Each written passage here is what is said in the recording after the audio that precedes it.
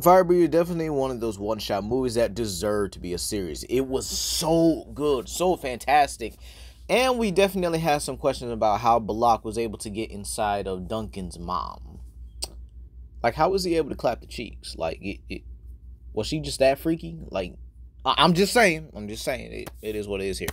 But we're not here to talk about how Duncan came into this world, half dragon and half kaiju, excuse me, and half human. We're here to make his life more difficult and throw him against the Pacific Rimverse. We're going to put these kaiju in their respective categories, 3, 4, 5, and apparently 6. Yeah, apparently there's a category 6 named Breacher, so yeah, I guess we'll talk about him as well here. So we're going to have all these fights on land. They're all going to take place in the desert, considering the kaiju can function in the desert, which is actually pretty interesting because of, the whole Pacific Rim and Black stuff here. And Duncan's going to be running through them. He'll have a day's rest and days to heal. He'll basically run through it category by category. So without further ado, let's talk about the important part, Duncan's scaling.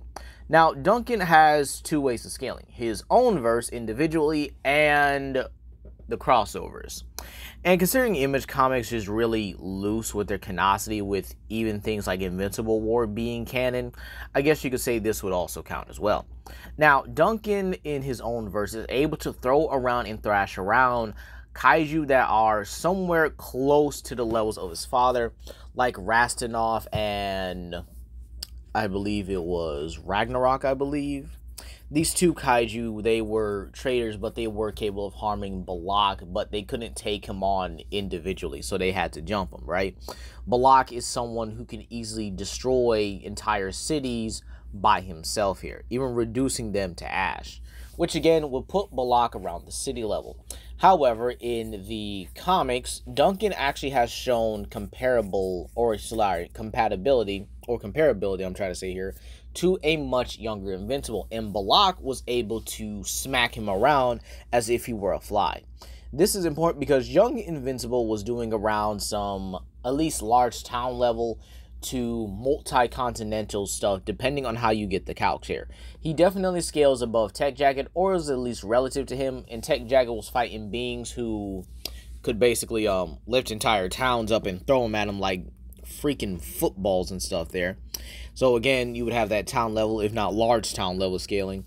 Then you have the sheer fact that Invincible was able to smash through a planetoid that was already going to explode anyway, but he did this along with his father and another rogue Viltrumite, doing this at least a relativistic, if not faster than light speed here, and being able to destroy this planet nevertheless.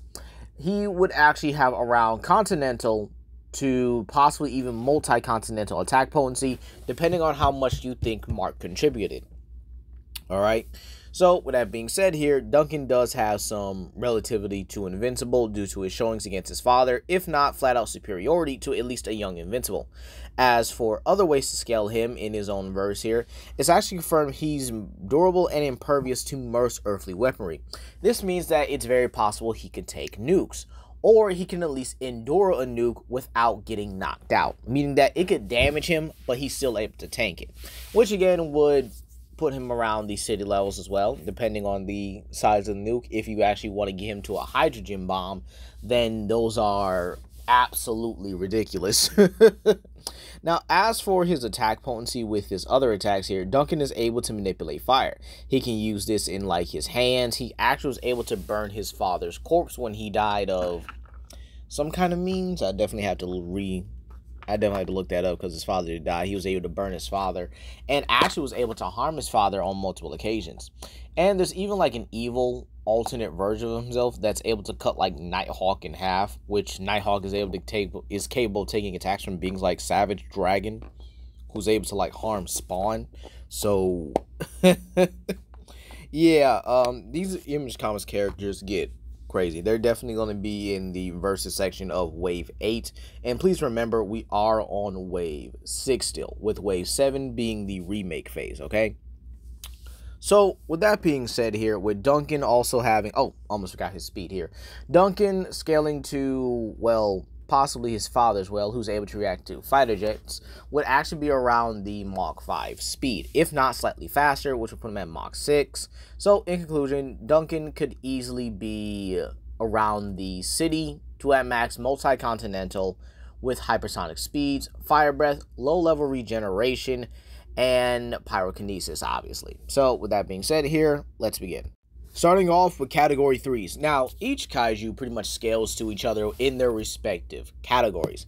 Now, this is pretty important because Category 3s are around the city level. I would probably say large city level as well, considering the sheer fact that the original Category 3, the first Category 3, known as Trespasser, not only was only the epicenter of an 8.8 magnitude earthquake, I hope I got that right, it was a very high level earthquake anyway, but he was also able to tank 3 nukes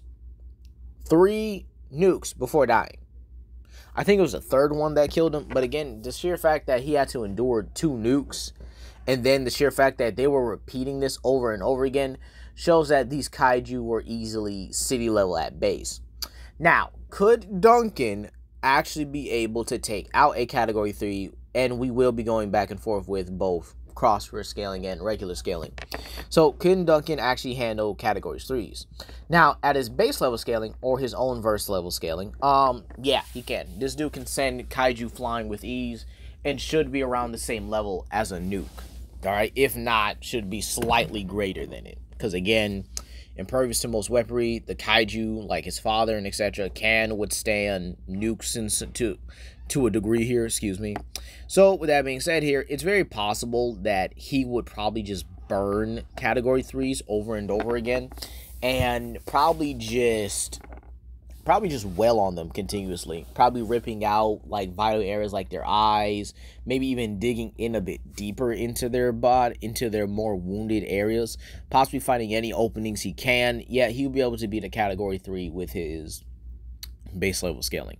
However, with his crossword scaling, yeah, he just rips them apart with ease here. There would actually be nothing to stop him. So he clears the first round pretty easily. Now, let's go to Category 4s. Now, these guys are significantly stronger than Category 3s, even being able to manhandle Jaegers with, well, pretty much no difficulty, but okay, with some moderate difficulty depending on the model. They were able to beat Channel Alpha and Crimson Typhoon like they were absolute nothing. Things that, Jaegers that have been able to casually beat Category 3s with ease. So, Hakuja, Strikethorn, Scunner, Raiju, Otachi, and Leatherback. All of these characters, or all of these kaiju, all are Category 4s. This will put them around the mountain to possibly island level ranges, which is something that Duncan really doesn't deal with on a regular basis here, or at all, in all honesty. So with that being said here, what is Duncan's best way to really go about it? Now again, I know the scaling for Pacific Rim is very contentious, considering the sheer fact that the Jaegers are meant to hit harder than nukes, which would put them again at large city level, if not possibly mountain. And Duncan is still fighting against his father, who is stronger than every other kaiju, unless they try to like all jump him, which is pretty important here, considering the average kaiju would be around city level, scaling off of him.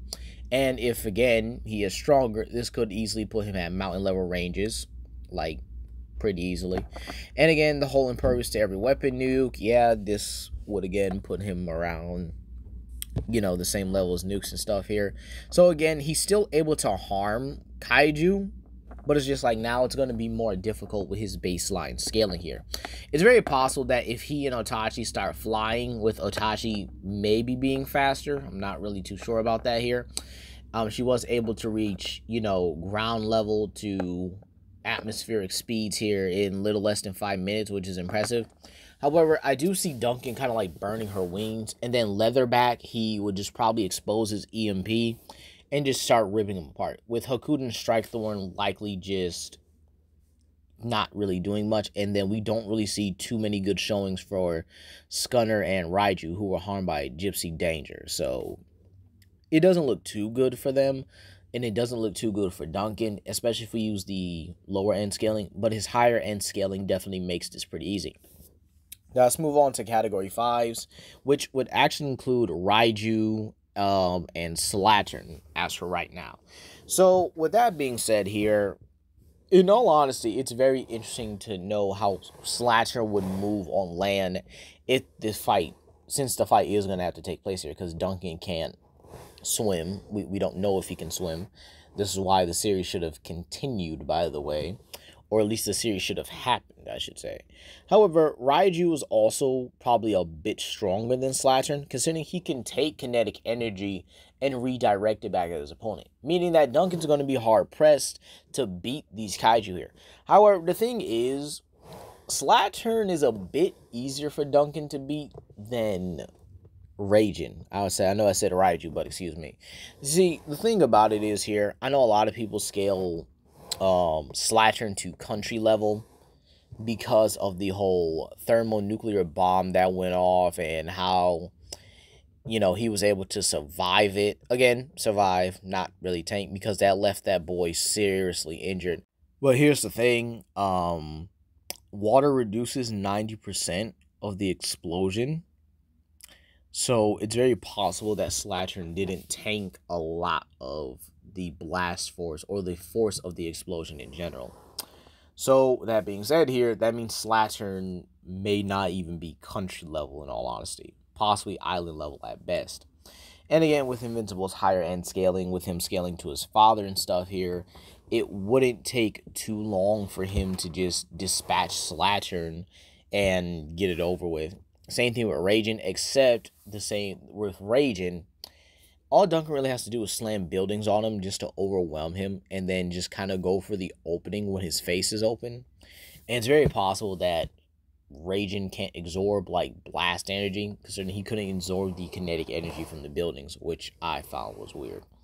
So with that being said, here Duncan does clear it high to extreme difficulty with his higher ends here, but then again, his lower ends means that he just doesn't clear. He would stop around category 5s here. Now, let's go over the Mega Kaiju, the big boss of the verse, right? Now, Mega Kaiju is actually pretty interesting here, because all Duncan really has to do is start targeting weak points. He can outmaneuver the Mega Kaiju, even though the Mega Kaiju would be stronger than him because of his lower ends. However, reducing Duncan's intelligence and him using his fire breath and the sheer fact that he can absorb things like sunlight to replenish his energy as well, possibly also amplify it, he would probably be able to burn a lot of Mega Kaiju's armor away in order to target some of his weak spots. If not, and Duncan really doesn't know about these weak spots at all, so I guess that was really just out of the ballpark, right? Then this means he's actually going to be struggle and hard-pressed to actually take down Mega Kaiju here.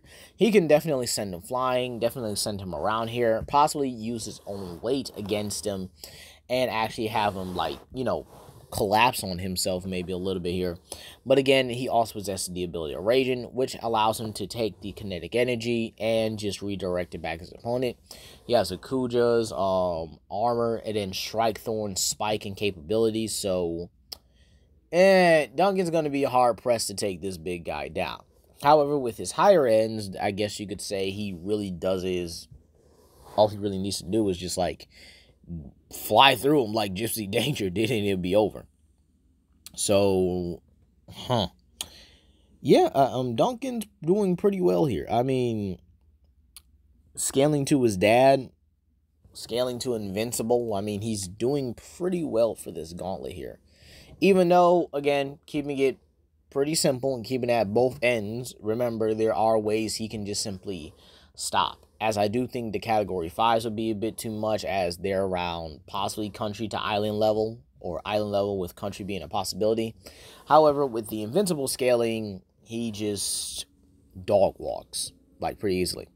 Now on to the only confirmed category 6, which is Breacher. I think Duncan would actually beat Breacher a lot easier than he would with Raijin and Mega Kaiju. Breacher is stronger, yeah, but that's all he really has. Just that brute strength and that armor. It's not anything Duncan's not going to be able to deal with. probably just beat him around, probably target his eyes and stuff like that with his fire breath. In all honesty, he just deals with Breacher pretty easily. So that's what we have here today. So on his more normal ends, no crossover whatsoever, Duncan actually stops around the category 5s. I would definitely say that. He definitely stops around the category 5 margin. And with his crossover scaling to Invincible and obviously scaling off his father who was thrashing around young Invincible, yeah, he would actually be able to clear the verse pretty easily. But that's going to be all today, you guys. Please comment down below, like and subscribe and share with your friends. This is Legendary Grimlock, and I hope you guys have a blessed day. Peace.